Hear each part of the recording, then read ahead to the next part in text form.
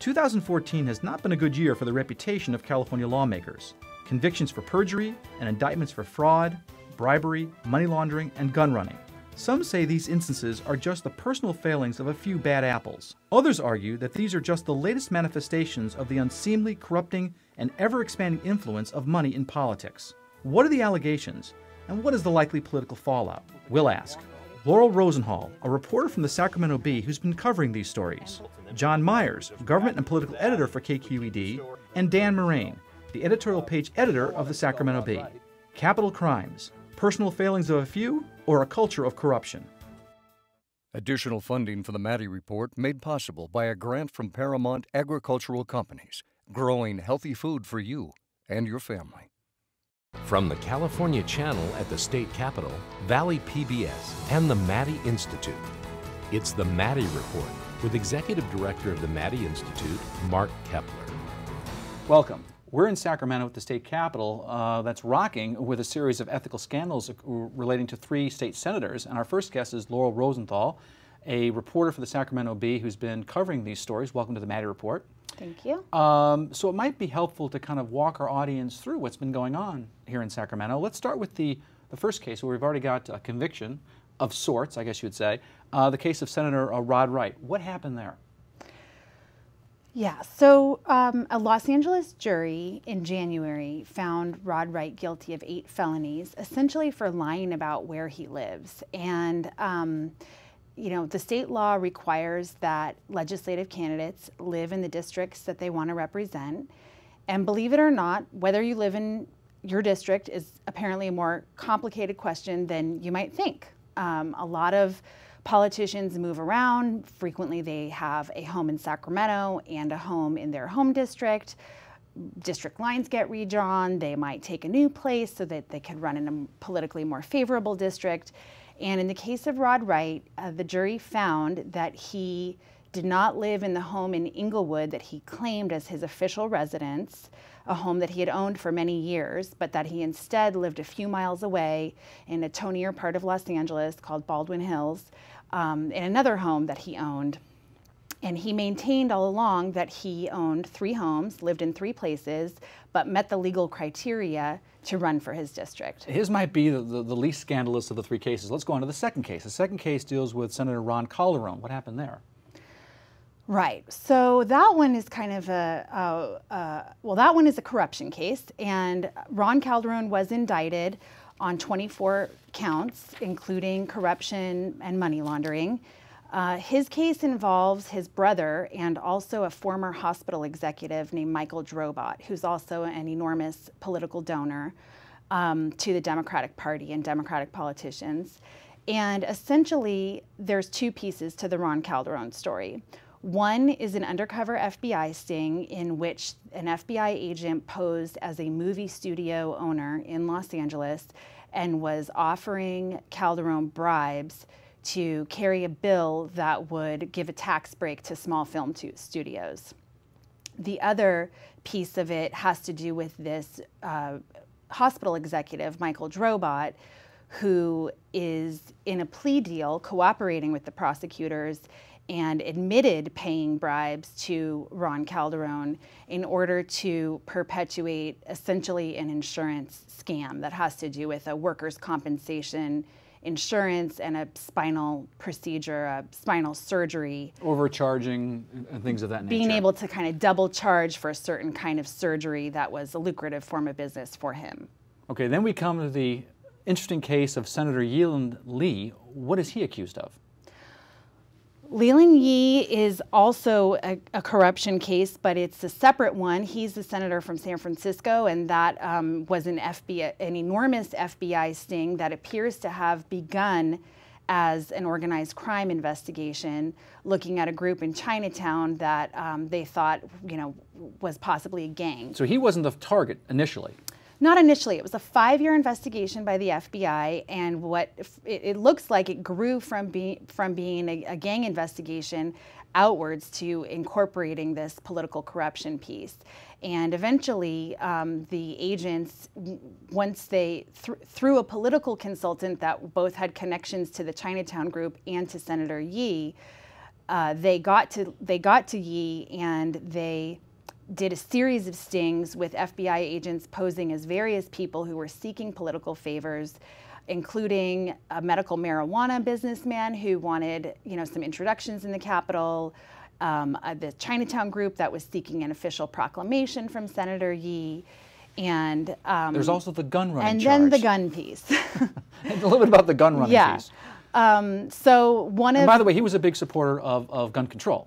Right, he had carried some gun control legislation, and the accusation that federal authorities assert is that he conspired with an undercover agent to sell weapons and import weapons from the Philippines to help this undercover agent who was posing as kind of an East Coast mafioso who wanted to buy weapons. So it's pretty extraordinary, and the charge against him is for conspiracy to traffic weapons. There are several counts of it, and also for the corruption. There are more counts of corruption against him than gun trafficking, but that is one piece of it. So how long could he, if he is found guilty, how long could he be in prison?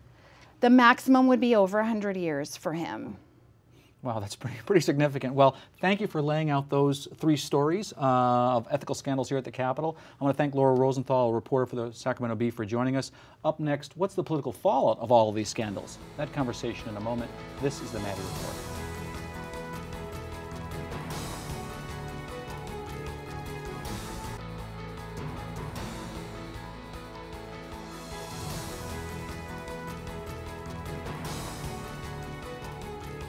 Welcome back. So what's the political fallout from the recent ethics scandals that are rocking the state capitol? We're fortunate to be joined by 2 of the Capitol's most respected political observers, John Myers, who's the politics and government editor with KQED. Welcome back to the Maddy Report. Thank you. And Dan Morain, who's the editorial page editor with the Sacramento Bee. Welcome back to the Maddy Report, Dan. Happy to be here. So we've got all 3 senators being suspended with pay. Critics charge it's too little too late. What do you think? I don't know. I mean, you get the sense at some point that these actions taken by the Senate leadership were like a tourniquet on a bleeding wound. I mean, trying desperately to change the narrative, change the discussion, change the topic. Clearly, you saw this package of bills that Senate Leader Steinberg and others are trying to push about ethics reforms and money and all of these things, all as a response to it. But you wonder what the long-term implications here, and I don't know whether that just means electorally in November, and I suspect it's beyond that, or what the long-term ramifications are about the way we do business here. You know, as Dan and I were talking about, I mean, it goes to the heart of how the Capitol does business and what the public thinks people here in office do. And just because we haven't seen any scandals for, what, 20-some years doesn't mean that everything is rosy, right? I mean, clearly two in particular cases. Certainly doesn't help the reputation of the legislature. So what do you think, Dan? Was it the right thing to do in terms of suspending these 3 senators? Well, I don't think that the Senate Democrats had any choice but to suspend them. The question is, why haven't they expelled them? I mean, it is clearly within their purview to decide who can sit in their house, and they could expel him. They don't want to expel Rod Wright because they like him. He's a likable guy. I think most people would agree that Ron Calderon was not the most popular man on campus. Neither was Leland Yee. So I think if Rod Wright were not part of the equation, it would be a little different, and they would move to expel. So it's kind of personal, maybe there. And you know, and it's also all personal. too, if they had done it early, Right. if they had done the expulsion early and gotten in front of the story, that'd been one thing. But now, you know, I'm sure there are Democrats who believe, you know, there's this, you know, cacophony of noise about expulsion and everything else, and then we'll look like we're just reacting to that, and we keep the story going, even though the story keeps going anyway. So it's a tough one. So is this emblematic of what the culture of the Capitol, or is this just a few bad apples? Yes. You know, we've been writing. John's been broadcasting about the culture in Sacramento for a lot of years. You know, the end of session fundraisers. They're voting on 1,000 bills in the last couple days of the session, and they're holding numerous fundraisers. And is that the fundraising season? That is one of the fundraising seasons. I mean, that's the big fundraising season. Bill introduction as well. It'll certainly be a big fundraising season this year because it's election year. But it's so unseemly where you vote on a bill in the morning and you go across the street to one of the bars or coffee houses and raise and collect your checks. I mean, it's unseemly. Now, that's not illegal, but it's part of the culture, and I think that's you know, this is the fallout of that. Cultural or personal? Or both. Well, both. I mean, clearly, if you look at the cases, and you know, we have to be fair here. We have to look. We have to put the Rod Wright case in a different category than the Ron Calderon and the Leland Yee case. The Rod Wright case is about where he lived, and did he tell the truth about where he lived under state law that you have to live in the district. But he's been convicted, though. Well, the jury has found him guilty in the parsing of the words in the Capitol, but the judge, we're waiting, and that may happen by the time some of the viewers see this. But the Wright case goes to kind of the way you run for office and the rules about that. Calderon and Yee go to the heart, I think, of allegations of corruption and bribes and the way you do legislative business. But I think Dan raises a great point, is that so many years you've heard people say, should we change the system of when we raise money, how we raise money, what those relationships are. There has been massive resistance or basically just not paying attention at all, inertia, inside the Capitol. And now it's really, I think, very hard for them to completely ignore it. And as I said, the leadership in the Senate has a package of bills, whether you like them or don't like them, that are completely sparked by what's going on. They didn't just decide to wake up one morning and say, let's tackle, you know, government reform under the Capitol. They saw the headlines and they knew what they had to do. You know, I want to ask you quickly before we end this segment, and that is about lobbyists. You know, it's not just legislators, it's lobbyists. Recently, one of them was fined, record fine, $133,000 for hosting fundraisers that exceeded the amount allowed by law. So what about the third house? Should lobbyists be more regulated? Well, I think lobbyists are pretty heavily regulated. I think one thing that people might want to think about is registering and requiring professional fundraisers to go through some sort of ethics training and registration. You know, I do think lobbyists are heavily regulated, but you know, back to a point that John was making, that Rod Wright is different from Calderon and Leland Yee. It all gets to the question of dancing at the line or going over the line. I mean, you know, Rod Wright did something that many legislators have done, which is to say they live one place, but they don't. They don't live in their district. They live over the border because it's more convenient. It's a nicer part of town. I mean, whatever the argument is, but it's all this sort of situational ethics. Yeah, right more on the line. Well, up next, we're going to talk about some of the reforms being proposed to respond to these scandals. That conversation in a moment. This is the Maddy Report.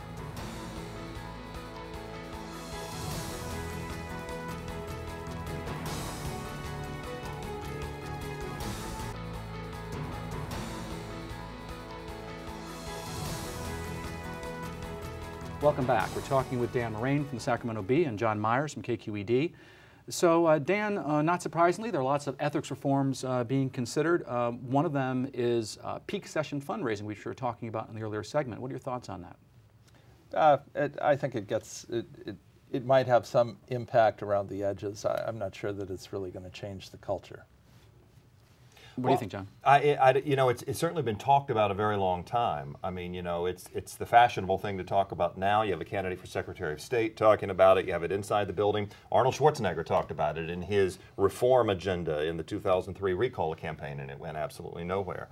I think Dan raised a good point in the last segment, which there's this perception, if nothing else, of walking across the street, taking a vote, taking money. But you know, there are other issues that are out there, and just really quickly to roll back to one we talked about in the last conversation about lobbying.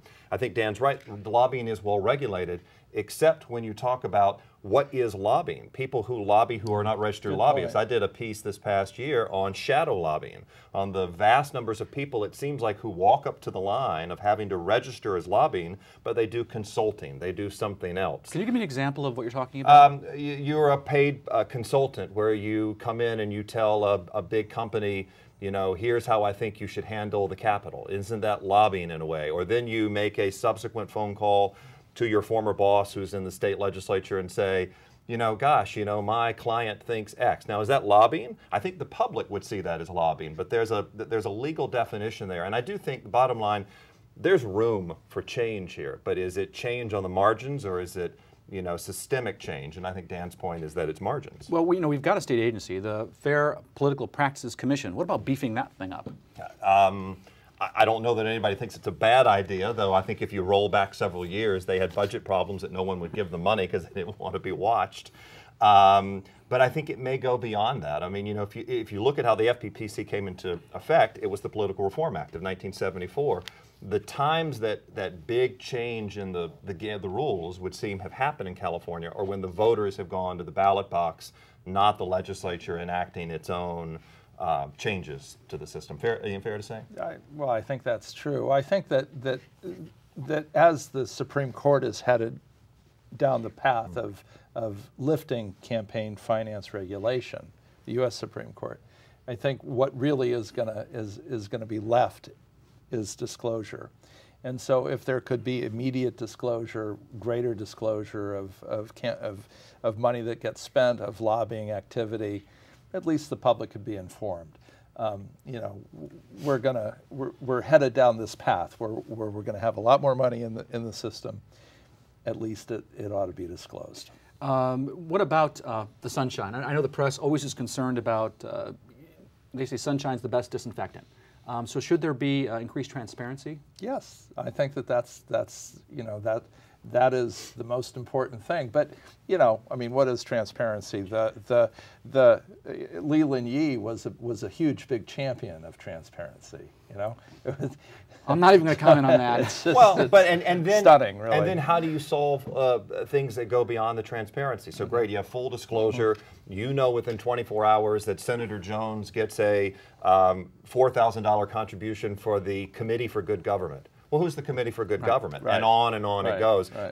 I think there's no perfect system. Right. But Dan raises a great point. If there's more information that people can make their own value judgments with, it would seem to be better than the system we have had in the past, which is a lot less of that. Right. One of the things that Leland Yee disclosed was a Coke and a straw for $1.89 from the Coke. Now he disclosed that. He did not disclose gun running, but. So.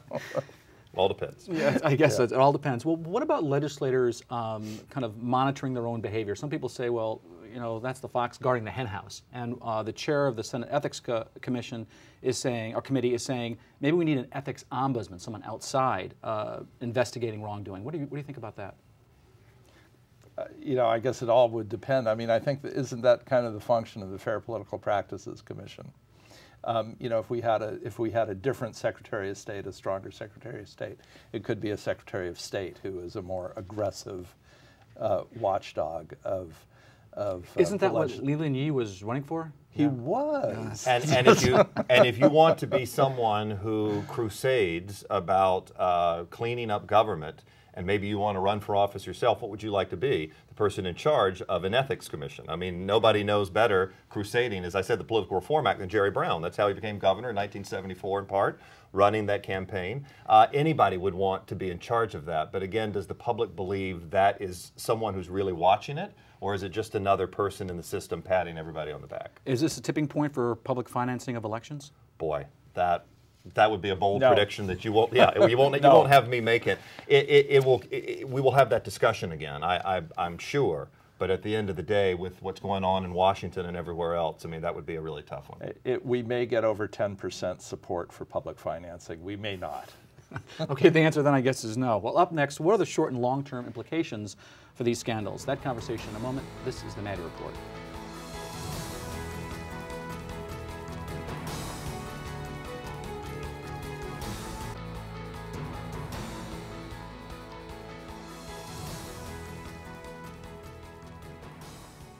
Welcome back. We're talking with John Myers from KQED and Dan Morain from the Sacramento Bee.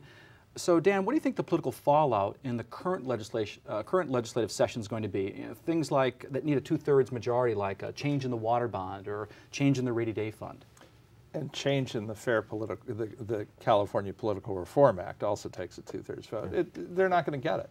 I mean, unless Any of those? The water bond, the rainy day fund? Well, they might get a water bond. They might get a water bond. But you know, it's going to be very hard to get a 2/3 majority. But it would have been hard to get a 2/3 majority with Calderon and Yee in the legislature anyway, because they often went off on their own. But this is a real past is prologue thing. I mean, think how we used to have to craft budgets in California and the side deals that had to be made. And the last water bond, which was 2009, 2010, which became, as you call sometimes around the Capitol, the Christmas tree bill, where everybody inserted their own little ornament on the bill, you know, to get the 2/3.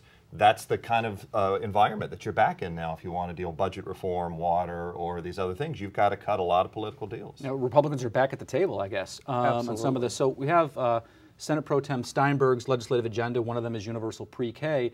Is that DOA? Well, it depends on how it's crafted, right? I mean, if it's crafted as a simple majority vote as part of the budget, as part of spending, that's a whole different deal. It's 21 votes in the Senate, it's 41 in the Assembly. They're still within that. They don't have a problem with that.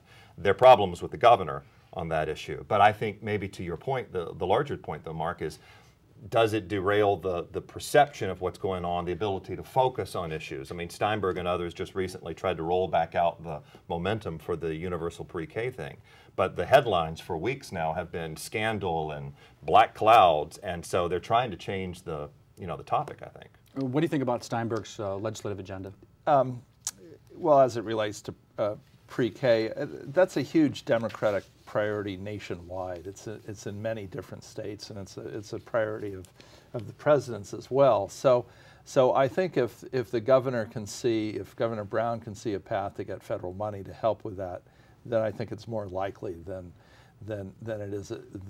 if it is purely a state-funded project. Let's talk about the upcoming elections. What impact, if any, do you think these scandals are going to have in the upcoming elections? Well, the Democrats clearly are going to hold on to the legislature, and there's maybe one conceivably two statewide races that a Republican can win, but it's a Democratic state. Do you want to care to name those two races? Well, I mean, I think I can name the one he's going to name. I think the controller is one where a Republican could win. Fresno Mayor Swearingen could win. That's an office that Republicans are, you know, perhaps better equipped to win than any other statewide. And then conceivably Secretary of State, but I don't really think so. But I think to your point about impact, if you look at the legislature, Dan's right. I mean, the Democrats are not going to lose control of either house.